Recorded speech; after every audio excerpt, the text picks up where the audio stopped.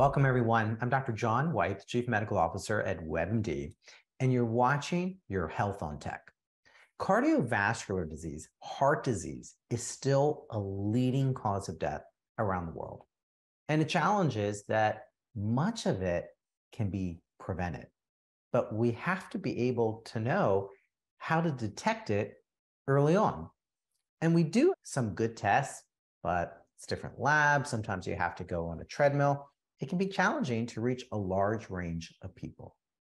But what if I told you your eyes could tell us about our hearts? My guest today says the eyes are the window not to the soul, but to the heart. Joining me is Professor Alicia Hrunicka. She is Professor of Statistical Epidemiology at St. George's University of London. Professor, thanks for joining me. You're very welcome. So did we get it all wrong?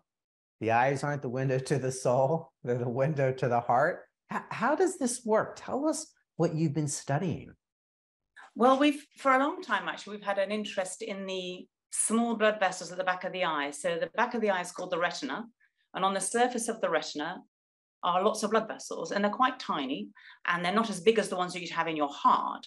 But generally, there are a lot of diseases that can affect the smaller blood vessels, because at the end of the day, we have those capillary beds over our entire body, supplying all our organs to make them function well.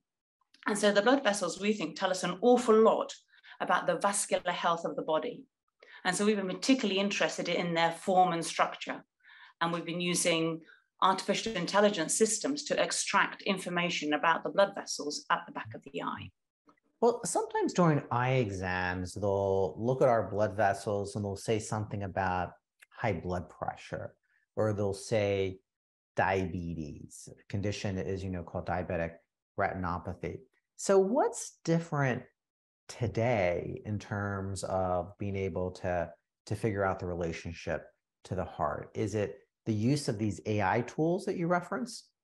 The AI component is a very specific component of it, which we trained it to distinguish at the back of the eye between arterioles and venules.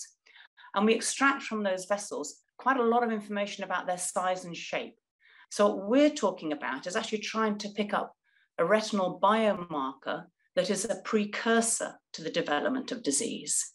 So does that mean people won't yet have disease, such as blockages, or that it's early on?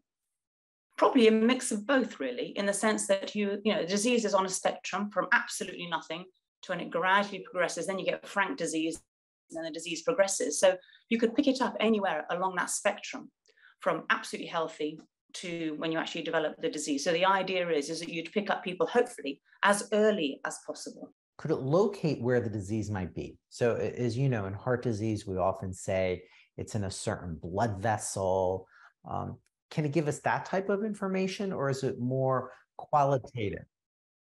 It's a quantitative score. We can develop what's called a risk score by knowing a little bit of information about you. So it's the image and some simple questions. Everyone knows how old they are, your gender, and also in particular, very important is whether you smoke or not. And also, are you already maybe on blood pressure medications, or have you had a heart attack or stroke already? Do you have diabetes? So the idea is that it's a risk screening tool for all. When will it be used? Once a year as part of a vision exam? Will it require something different? What's this going to look like? Our current view is that it be something that you could implement when you go to get your eyes examined. And I don't think it necessarily have to be done every year. If the infrastructure is in place to do it every year, then that would be great. But the idea would be to try and promote people to go and get a full workup so that you can then go and find out what you're saying. Which blood vessel is it? Where is the problem? I don't know how it is in the States, but in the UK, when you're over the age of 50, 55, the idea is that you go for a regular health check, which includes cardiovascular assessment. But the uptake is poor, even though we have a national health service, so people just don't go. So we see this as a system to try and get people to become more aware also of their own health, take control, and think, okay, I've had they said that my risk is such and such. and that actually I should go and see my physician, or as we call it here, primary care practitioner, because it may well be that I would benefit from an early intervention. And we should point out, we're not talking about visual acuity. You know, I'm wearing the eye chart. So it doesn't mean that if you have poor vision, that means you're at increased risk for cardiovascular disease, for heart disease, does it? That's not what we're saying, because we really need to look at the blood vessels, as you point out, behind the eyes. It's not to do with your vision, how well you see. It's specifically to do with the vascular health that we assess by looking at the vessels in the eye. What's so special about the eyes that tells us this important information? You know, I led with a leading cause of disease around the world, heart disease. And now, by getting information from our eyes, we may be able to reduce that. What's so special? The beautiful opportunity about the eyes is a complete non-invasive way to see the microvasculature in the human body. We don't have to cut anybody open to look at it. We don't have to do any fancy scans to look at it. It's just a camera. So what's the beauty of the eyes is that they give you an indication of what's going on elsewhere in the body, because at the end of the day, the whole vascular system in the eyes, in the whole body is connected, not just in the eye. You bring up lots of good points. Why hasn't someone thought about this earlier in terms of the blood vessels in our eye can relate to blood vessels throughout our body, especially in our heart? I think people have tried to do it actually for some time, but a combination of methodology and how to do it has been challenging. And I think it's a combination of knowing the information you need to extract from the images that might have utility, and then actually building what we call a risk model. And that's actually it's not an easy thing to do. It's quite a complicated statistical problem to actually build a model that actually predicts what you're hoping it's going to predict.